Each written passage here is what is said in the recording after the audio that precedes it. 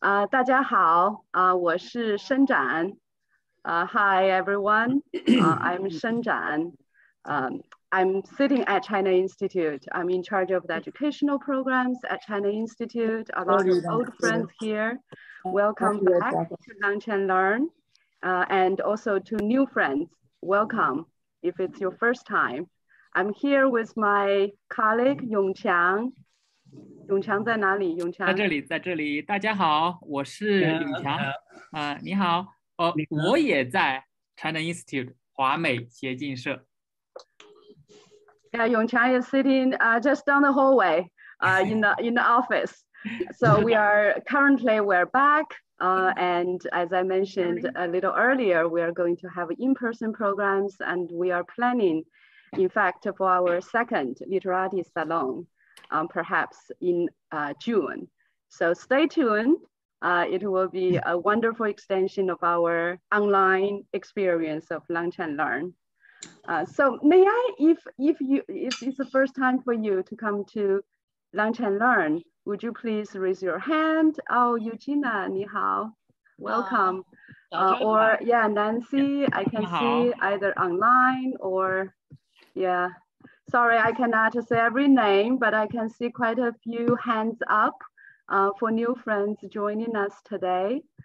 This is a session that we really provide a brief window to Chinese culture through poetry. It's one poem at one time. This is a monthly series.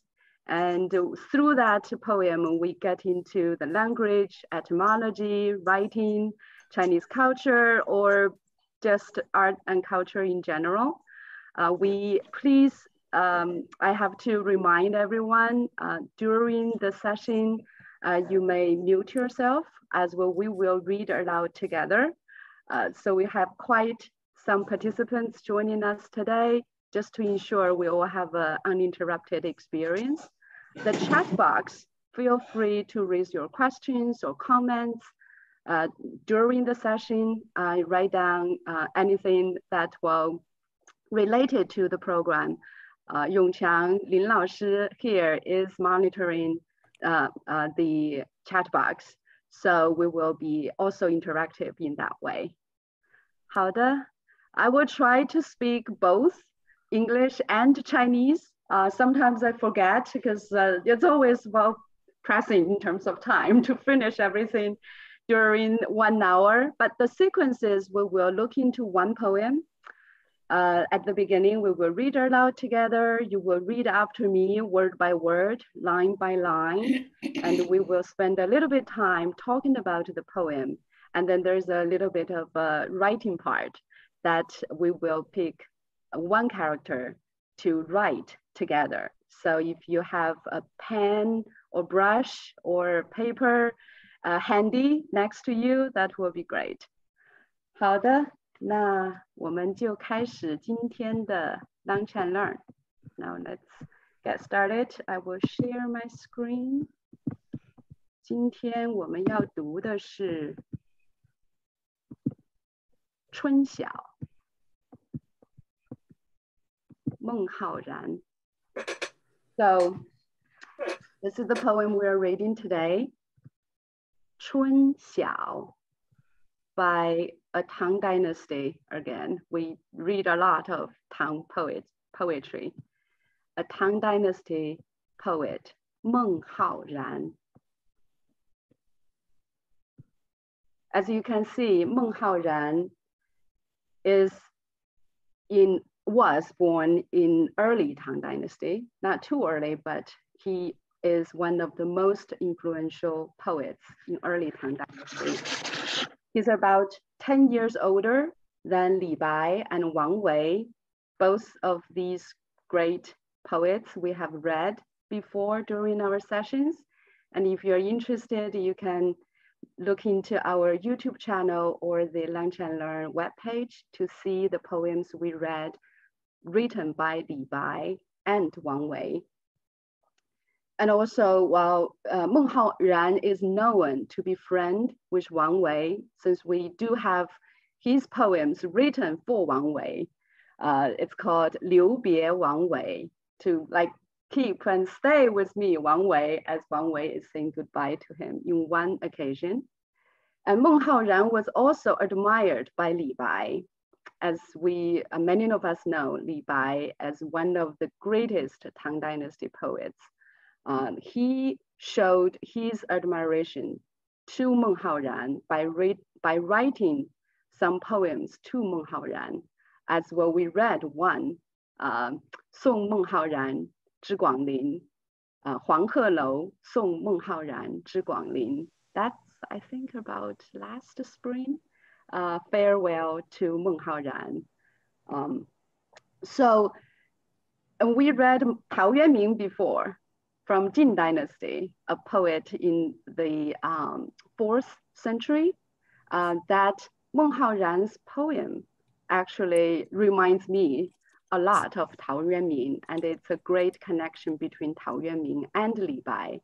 That is to seek the essence of life in nature by celebrating a solitary lifestyle that distance oneself from the world.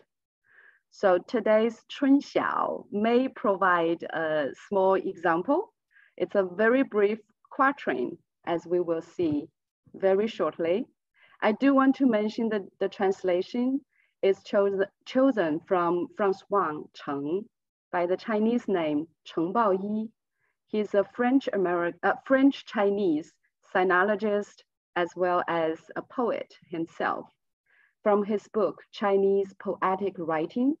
So the translation was originally in French and was translated from French to Chinese by Jerome Seton, a sinologist and also translator, professor from, I believe, University of, yeah, it slipped my mind. Sorry about that. But there's a little bit of transition from different languages to get to this point of this translation. 好的，那我现在就先整首诗读一遍. I will read the entire poem once, so we will get a sense of how the sound is like. And I would invite you to also take a look at the translation while reading and listening to the poem. Of course, well, if you're muted, you can follow with me while I'm reading. And if it's new to you, don't worry, we will go together word by word after this page. 好的，那我就从题目开始. I will start from the title. 春晓，春晓，春眠不觉晓，不觉晓，处处闻啼鸟。夜来风雨声，夜来风，花落知多少。That's it, the entire poem. 4 lines, 20 characters, a quatrain. That's very brief, but we will today go a little bit deeper than the surface to have a discussion. I would invite you to join the discussion what this poem reminds you of. But first, let's get into each line word by word. Let's read together. If I can move this slide. All right, so I will read twice. I will pause after each character and please read after me, and then we will read the line together. 好的，准备好了吗？我会一个字一个字的读，然后再读整句，好吗？好的。春，春，眠，眠，不，不觉，觉晓，晓，春眠不觉晓，不觉晓，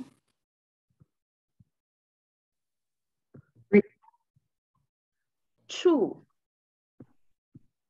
处处处文文啼我啼鸟啼鸟处处闻啼鸟闻啼鸟处处闻啼鸟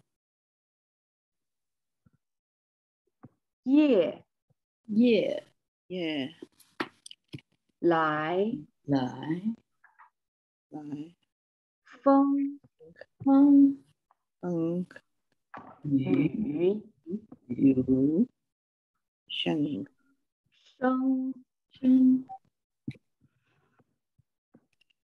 夜来风雨声风雨声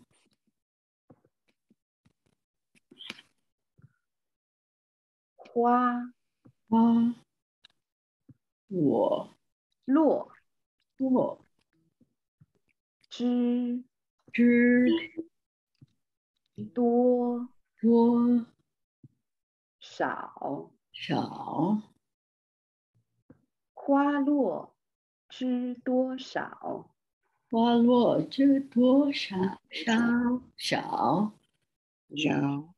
很好，雨我可以听见有一些朋友读的 I can hear some which is fine because well I don't hear a lot and there's no echo so we just like keep it on and also if we get to the breakout session I would encourage everyone to open your speaker and mic and we can hear you if we get there. I know I'm a broken record because we rarely get to that point but we will try today. 好的，那我们一起读一遍整首诗好吗？ So let's read the entire poem together from the title. 从题目开始。春晓，春晓春晓春眠不觉晓，春眠不觉晓，处处闻啼鸟，处处闻啼鸟。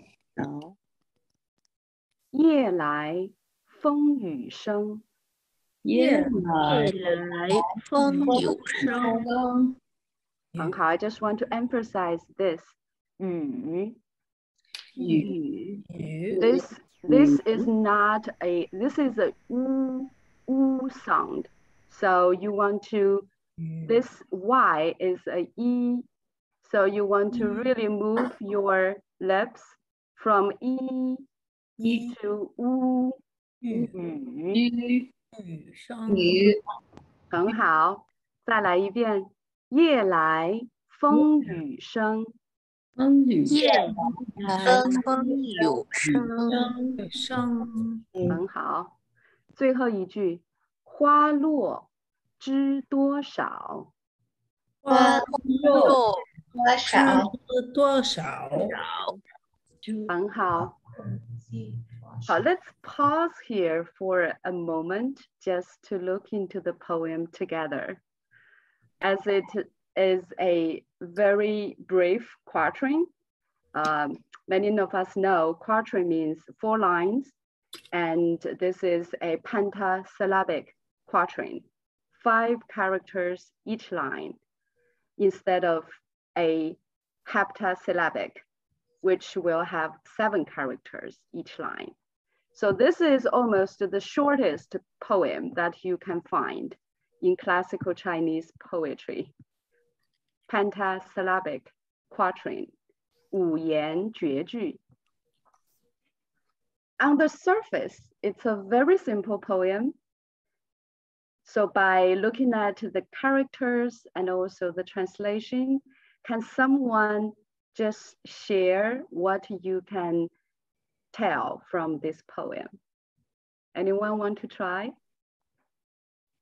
You can open your mic. 有没有人愿意分享你觉得这首诗说了什么？我觉得他说，他在睡觉，然后他听见鸟的声音，他就起床，看见落下的花儿。很好，谢谢小安，谢谢。So it's a simple poem. On the surface, it's someone wake up in a spring morning and also sort of in between waking up, a dream, and reality. So it's a little bit in a state of semi-consciousness. We all have this experience early in the morning, waking up, and especially now it's spring. Does that remind you some of the mornings, how you feel before you get out of the bed and emails and lunch and learn and all of that, right? 小春小 spring morning 春对的。So the poem, when that's what on the surface. Now I would, I can hear somebody is reading the poem. That's fine, yeah. Now it's good. So now if we look just slightly more closely, we may find there is a hidden timeline here. With 4 lines, the poet plays with 3 different states of time. The past, the present, and the future. Do you agree? Yes. And if you do, I can see Lenny. Yeah. So can you share? Can you point out the lines refer to the 3 states of time? You have well, what I first thought was the end was for sure the future. Going back, actually, I thought also people dying. How many people have died? But anyway, and will die. So the first line, 处处闻鸡鸟, is the first stage, and then the second state is the second line, and then comes something that is a little more pessimistic. Nights, the 夜来风雨行, where and 花落知多少. The 2 last lines kind of hang together for me, where this is a little bit more dark, and that's why I got to think about this, how many petals have fallen. So that's my thoughts. I couldn't do that in Chinese. That's too difficult for me in Chinese to say the explanation. So. Oh, thank you. Well, that's actually one I feel I want to share, because the poem, or any poems, well, it offers an opportunity to evoke your own experiences and your understanding and feelings. So it could be interpreted very differently from one to the other. And thank you for sharing that. And then that also, like what you mentioned, 花落知多少, it's not only about the flowers, but could be related to lives that could be falling. That's something that, as well, we are reading the news and everything, that could be a really relevant feelings and understanding to make. Yeah, thank you. And anyone else want to share? This is Karen. So I was wondering, so as I read this poem, it kind of, because I couldn't sleep last night, so it kind of evokes a sense of insomnia, of, all these things that would, all these disturbances. And that's what it reminded me of.好的, 谢谢. Yeah, Ray? Yeah, I would just like to build a little bit on what Lenny said, because looking at the last line, I think the time is ambiguous and it could be the future. because the night sounds are the wind and rain that are coming. And by the morning, petals will fall. How many? So starting with the morning, we have the spring nap, unconscious of the dawn, which has already happened. Every word bird song, the present, night sounds will come, the wind and rain will blow down, obviously the petals. So I see a whole progression of whatever circularity of time or whatever. Yeah, well, anyway, that's it. Yeah, thank you. Yeah, well, it's right to the point. All of your interpretations, really, it's an interweaving of time that while the first line, it's to make it clear that it's spring waking up after a night, and then the dawn is coming, and then you hear the birds chirping all over. That's the present while you're waking up. And then thinking about the night, whether you're awake or not, whether it's a dream, whether the fengyu, the sounds of wind and rain, are they in your dream, or are they were they the reality during the night? It's sort of, there is an ambiguity there, which is intentional. And then triggering the question, 花落知多少? Which could be found out if you step out. So that answer is in the future, while what happened could be at night, in a dream or not. So there's a lot of ways to interpret that, and also to relate to how you experience and feel. Yeah. May I also add something? Sure. Who's speaking? This is Anthony. Oh, hi, Anthony. Yes, please. Hi.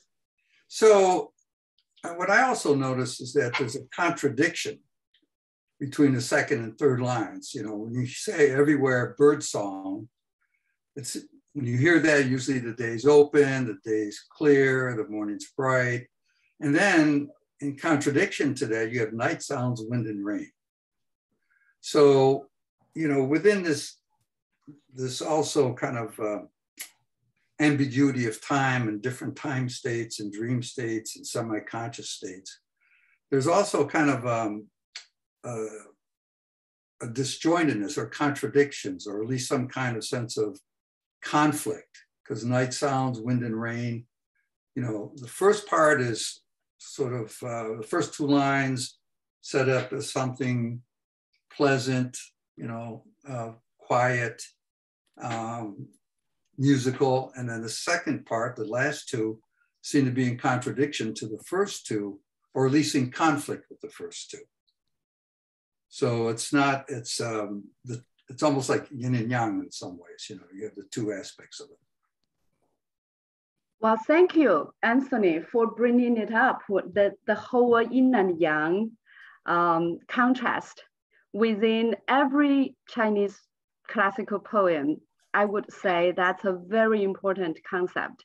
You're always looking for yin and yang, and the contradiction or conflict or contrast, because that's making the dynamic within the universe that this poem is creating, or any poem is creating in classical Chinese tradition.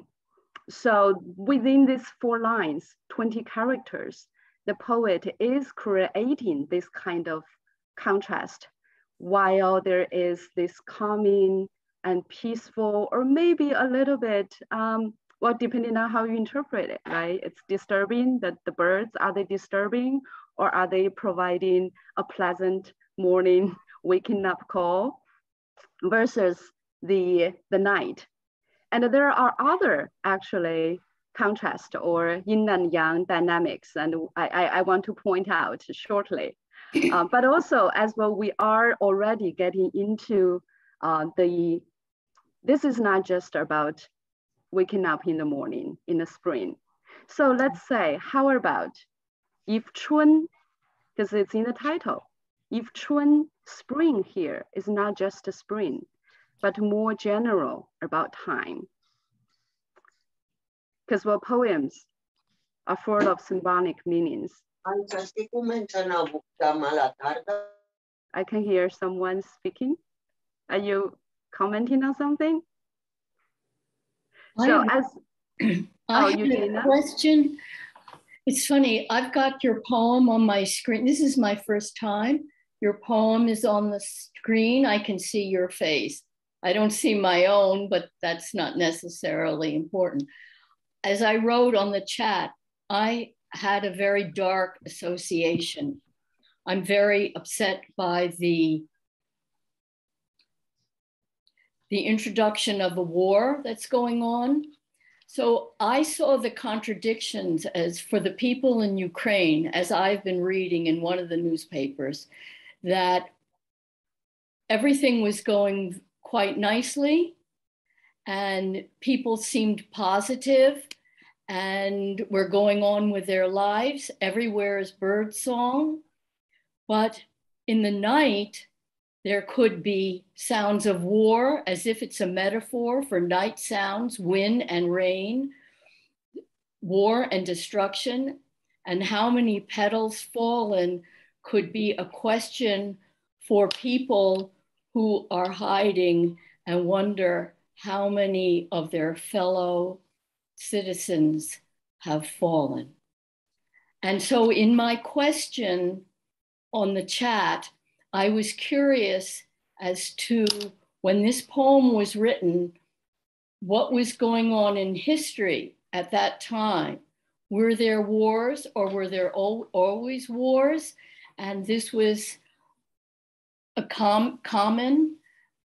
I'm not a scholar, so I do not know details of Tang history, and of course Chinese people are always referring back to the past and maybe earlier Tang or earlier times. I know this is very lengthy on my part, and if you don't want to address it, that's okay. Oh, thank you, Eugenia, for bringing it up, because we are living in this time, and it is apparently one of the, I have to say, even though this poem may provide a short and brief escape for all of us, but it's something, the war and what's happening in the world is weighing on our mind and our heart. So I think it's quite relevant and actually really relevant for this poem. Look at these two words, 风 and 雨, talking about symbolic meanings. It's not just the 风 and 雨 in nature. You really, in Chinese language, 风雨 means the ups and downs, and especially the downs, the tragedies that one could experience, big and small, in life. So usually we will literally use 风雨 as a metaphor for hardships in lifetime. It's speaking of how this poem, when was it written, how the Tang Dynasty environment socially or historically was. Meng Haoran was in early Tang Dynasty. So I don't know exact circumstance how he was composing this poem for, but during his lifetime, China or Tang Dynasty was experiencing a relatively peaceful time, but the early Tang Dynasty was not that stable because it came from a very short-lived Sui Dynasty before it was established in, I believe, early 8th century. And there was, for the first, I would say, 2 or 3 emperors, there were quite some internal fights among the royal families to establish the throne. As well, some of you may well know, even the first women emperor, the Empress Wu Zetian, was reigning in early Tang Dynasty, even though she contributed a lot to the thriving of Tang Dynasty afterwards. But there was quite some dark time within the court, within the royal family, and that could affect how a poem or a poet like Meng Haoran relates to the world. Meng Haoran himself was trying to establish his own career in the court unsuccessfully, and he then retreated to a life that was more resembling Tao Yuanming and some of the great poets or scholars in China's history that is mainly keeping a distance from the world or from the so-called official life to pursue that kind of success. And of course, there are plenty of wars in China's long history that one can relate to, and whether it's one's personal experience or in general related to the history, to feel sorry or to feel relevant, related to all the souls and lives, this could be what this poem is offering. So I hope that's addressing, and Eugenia, what you mentioned, and thank you for that. Mm-hmm. And one thing I just want to, maybe as well we are talking about this, I want to suggest another layer that's quite different. Because while we mentioned the Chun, we mentioned that this could be related to life and life experience. Because Chun is the first season of the year. It's the beginning of the year. So symbolically, Chun is always associated with life beginning and life with the potential to thrive. So what if, let me suggest another layer build up upon this. It's not only just about the beginning of life, that's usually associated with youth in general, but more specifically about youth of women. Because there's 花落知多少, 花 there, flowers could be closely associated with the feminine force. As we talk about yin and yang here. So I would ask, can you agree or can you see there is a masculine force in this poem? If Hua is symbolizing the feminine force, what is symbolizing or could symbolizing the masculine force in this poem? 啼鸟. I think it's the birds calling maybe. Sometimes birds do that when they want to mate, and sometimes it's male birds that do that maybe to attract females. So maybe Feng. Feng. Okay, so we have 鸟, Xiaoan, 谢谢, and then we have Feng. Well, both characters in the title have the sun as part of the character, and that is a yang symbol. Which character you're talking about? Chun and Xiao both have zhi, which is the yang symbol. 对的, yeah, 谢谢. Yeah, so thank you. We all can see there are a lot of, so Hua as one of the feminine force here, right? And Niao and Feng both are quite masculine. You are right. I personally would more associate with Niao and Hua as a pair, sort of feminine and masculine force. And Feng would be the masculine force versus Yu as the feminine force.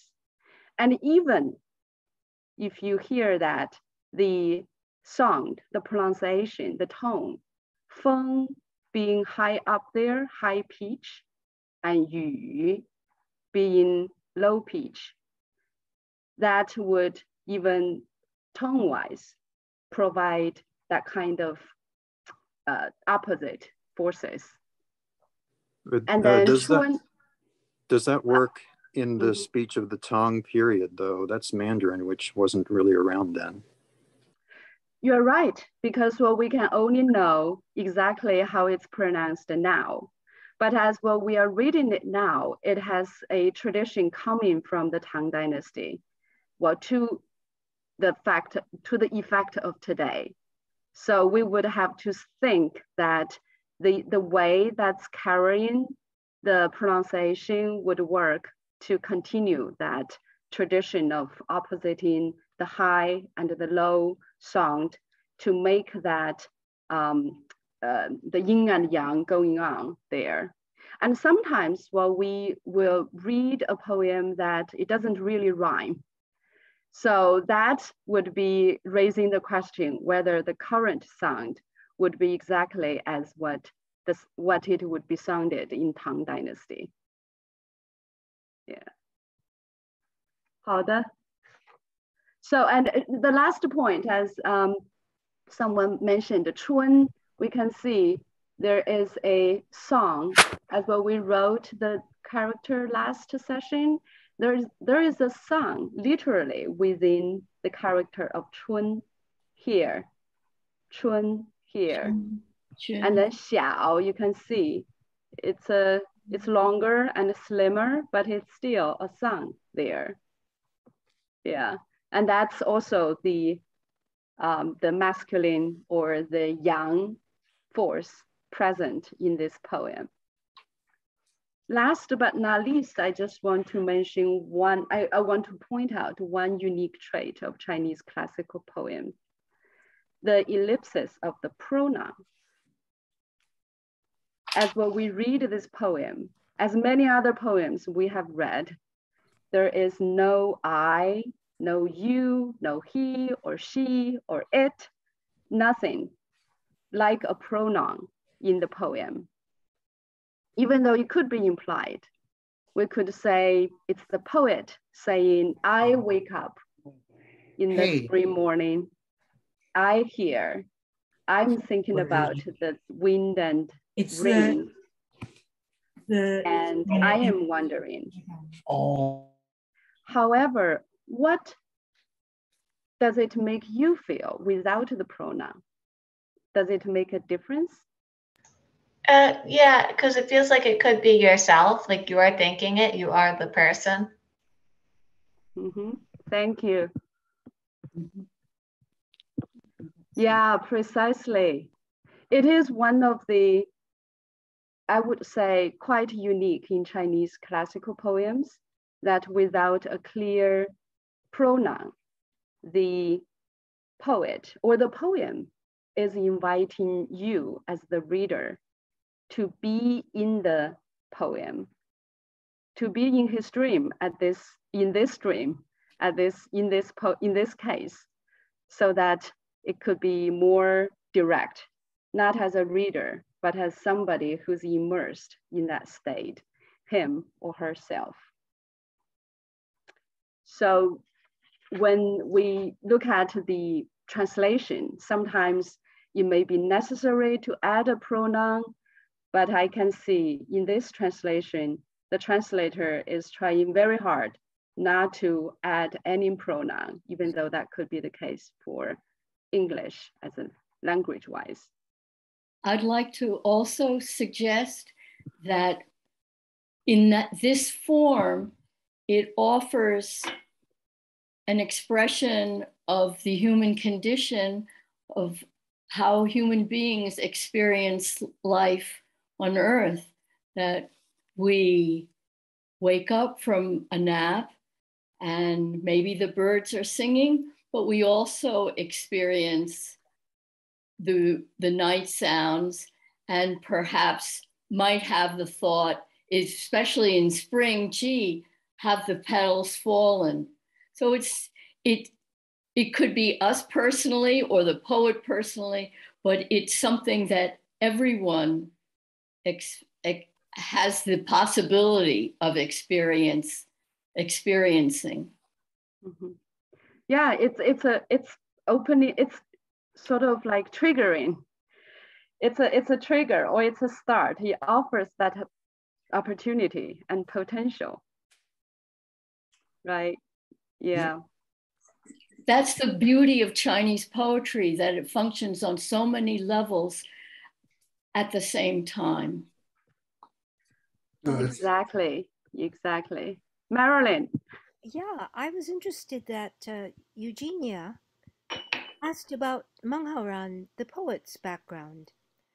And it made me remember that shouldn't we consider the Anushan, the rebellion? Anushan was, I believe it's after Meng Haoran. 755, I just looked it up. Oh. So it's toward the end of his life. Oh, okay. Depending on when Meng Haoran wrote this poem, he may have had feeling of the dynasty coming to a disturbing end. Well, whatever. Feng Ye it's active. It's not that it's already fallen, night has fallen, but to me it's a very active Ye Lai, Feng Yu Sheng. It could be present and future. Maybe someone else has said this already. And the Hua Luo is also past, present, and future. It's actually a very pregnant phrase, the last one. Yeah, really deep. Thank you. Indeed. Okay, Anthony. Yeah, after Anthony, we have to move on to the writing part. Well, I think the other thing about the absence of all these pronouns and ellipses, and with the ellipses, is it's a whole aesthetic of simplicity in space that you see also in the paintings. And the whole concept of, you know, reducing everything to their essence. Exactly, and there's a lot of connections and aesthetically and philosophically between Chinese poetry, painting, and music.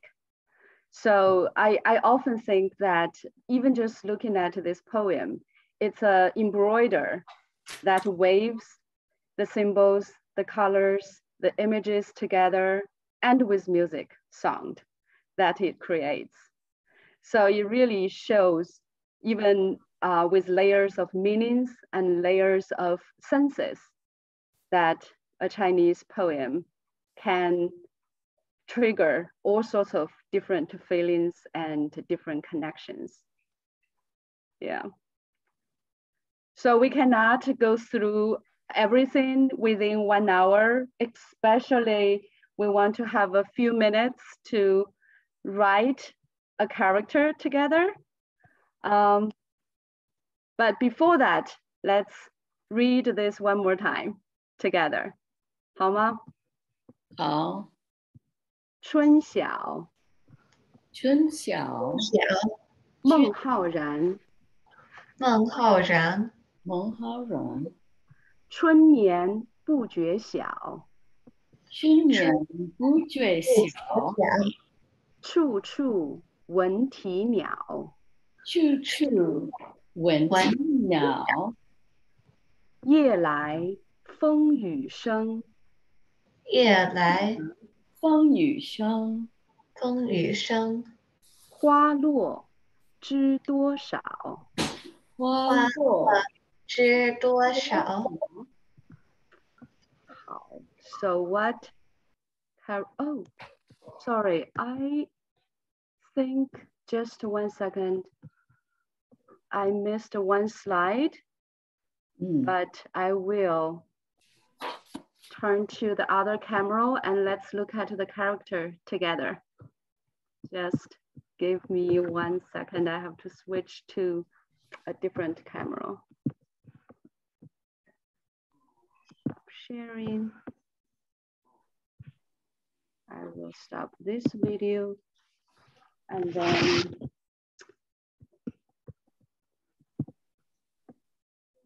so can everyone see?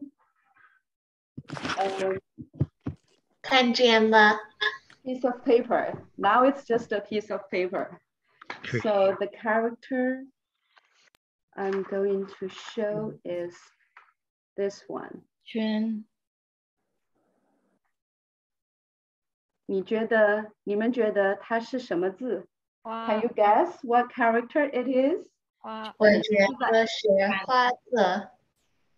This is it's a 小篆. It's the form that in Eastern Han Dynasty, about 100 AD, that's the form of the character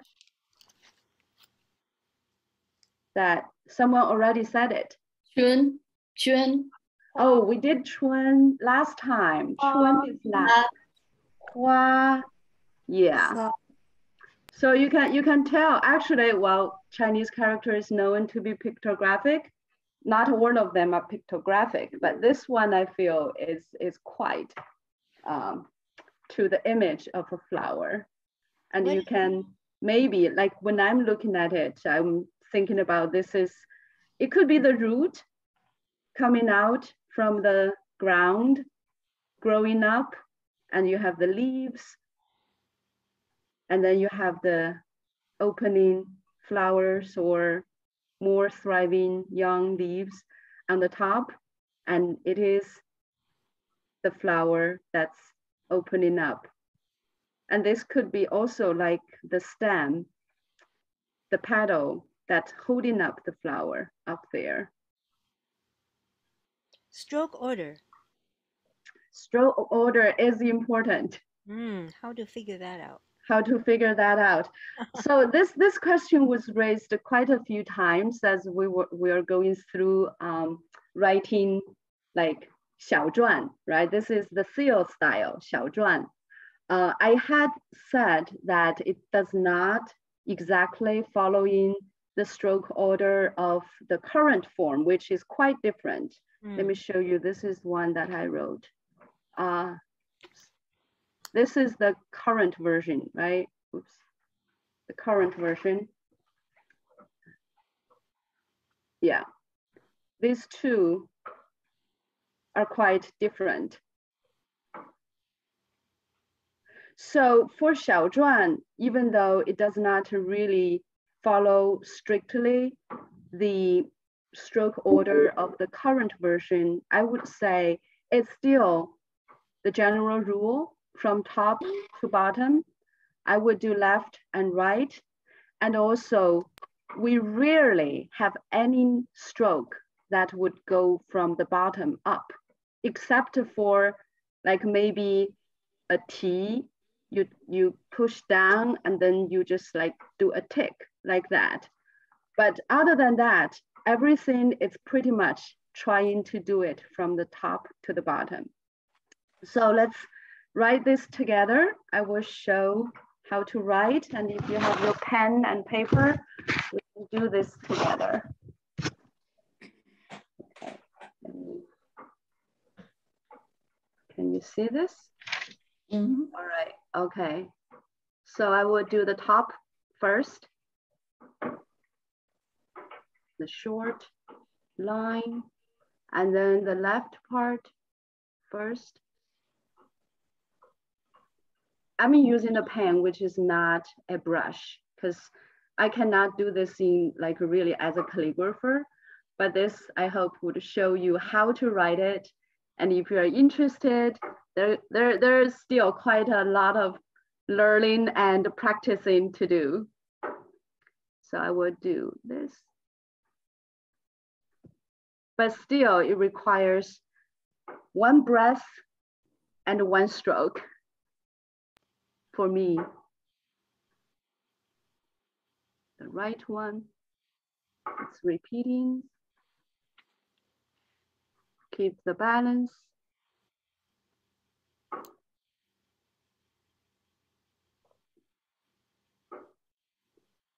And I will do this. There's a short line there, and then going down. Yeah, this doesn't supposed to be there. It's supposed to be making the connection really smooth. I'm doing something you're not supposed to do here. And then the leaves, to me, do the left one, the right one,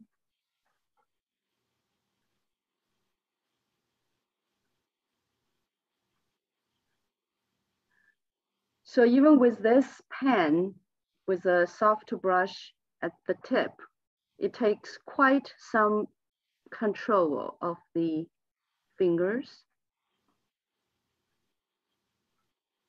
and wrist to keep the lines even and balanced.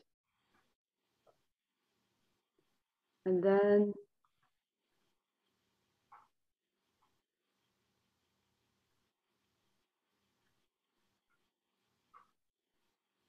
this is a longer, give a little bit of space.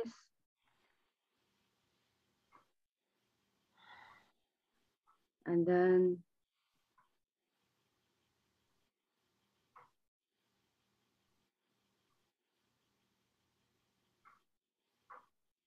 I push it too hard. So you can see this is like darker and stronger compared to the lines on the top. But for Xiaozhuan, it's better to be every line is quite even and balanced. And that's this seal style of Hua. The vertical stroke in the middle seems to me the difficult one because in general, the principle is 左右 上下, but in that vertical stroke, you've added something. And at what point is the vertical more important than the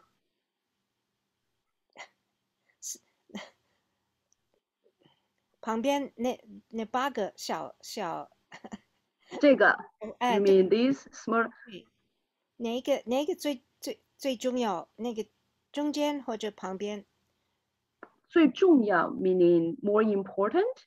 I would say all the lines are important. In terms of balancing. If I you see. write the little side ones first, then the center one is very hard to balance. Whereas if you write the center stroke first, then the side strokes can come along. Right. I did the center one first. That's precisely for the reason. Okay. Because I feel precisely if I want to do this character, I want to do the center one first. And then I did this side because it would define the space. Yeah. And then I have the sides on each side. But the top, I did the left first and the right second because it's on top of the center one. If the center one, there are some characters go through, like from the top to the bottom, and then I would do the center one first instead of the left one. But this center line seems to be underneath the top part. As well, we see this simplified version. So this version appeared, I believe, around 300 or 400 AD during the southern and the southern and northern dynasties. It's not the earliest form for flowers in Chinese. As well, during that time, they start to pick this character to differentiate from this one, because this one today, it's the character for Hua. It's this, I would do the traditional style, and you can see some resemblance there. So you will have Hua. Instead of that, they become two. 看不见，老师往左边来一点。Oh, yeah. Okay. Yeah, hold on 1 second.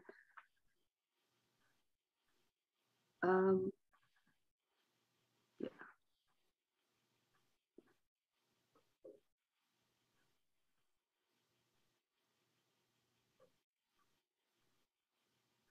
Oops, this one is, yeah, this is Hua. This is what this character later this is the 小篆 version, and this is more of the traditional style of the regular version. That's And where it's interesting because 最后那个是先来横的，然后最后是直的。刚相反。对的 Yeah. Yeah, this is more of the current, the regular traditional form for 华, because it still has the meaning, it still can mean flowers, but it's rarely used today.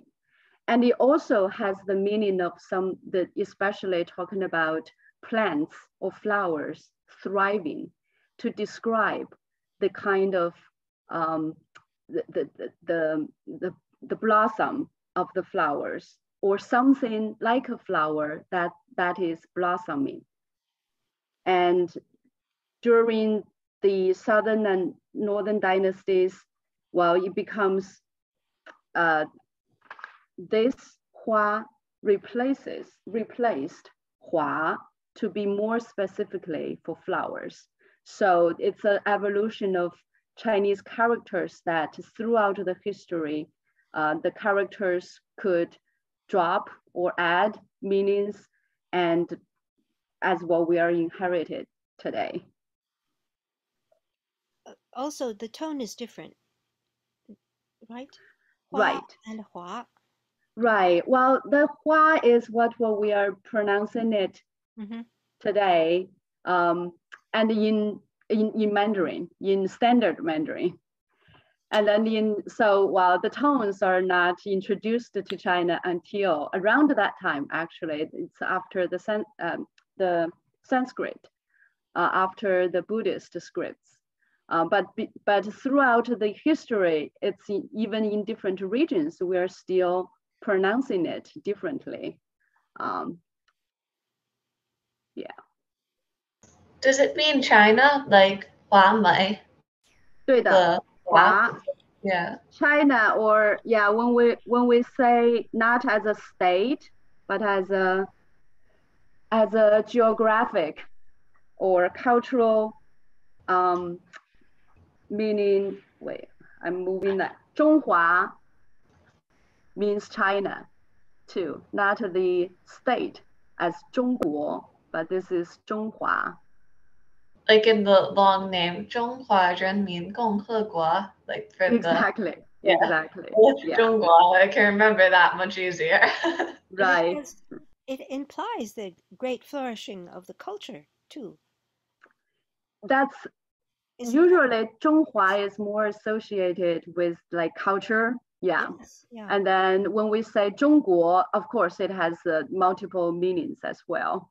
But when we refer to the state, it's 中国, or 中华人民共和国, as Xiaoan mentioned. That's the longer version.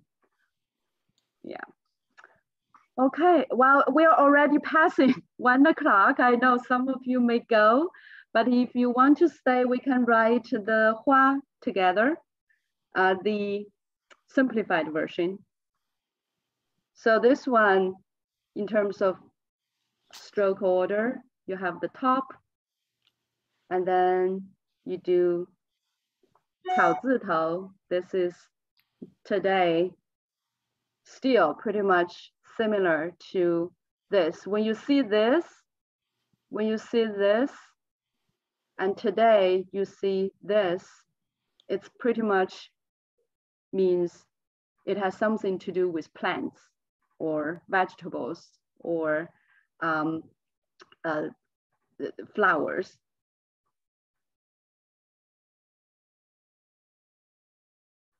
And then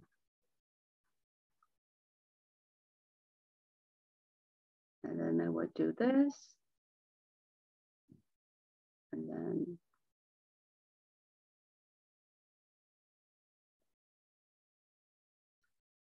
so that's the 花 we're using today. The bottom part on itself, it's also a character. 画. Meaning like change, like 变化.变化, it means change, it means transform. So when you think about that, there's a reason why this becomes the character for 花, because a flower truly is quite of a transformation of a plant. So last but not least, I want to share, I want to go back to the slide. I came across this, let me see, gallery. I came across this poem in English by Emily Dickinson that I want to share. It's right here. It's about bloom, about flowers. I find there are, even though it's not in Chinese character, there are quite some images that we can draw from this poem as a comparison or for some further thoughts. And that's it for our Lunch and Learn this time. 好的. Oh, here is the slide. I moved it to a different place. Yeah. 好的，所以我们下一次 our next Lunch and Learn will be April 1st. Next month 还是星期五。我希望能够再次见到大家。And please do register for that one, because I think the system is quite weird. You have to register every single time. I hope we could do better. But yeah, 谢谢大家，很高兴。And see you next time. 谢谢老师，再见。再见。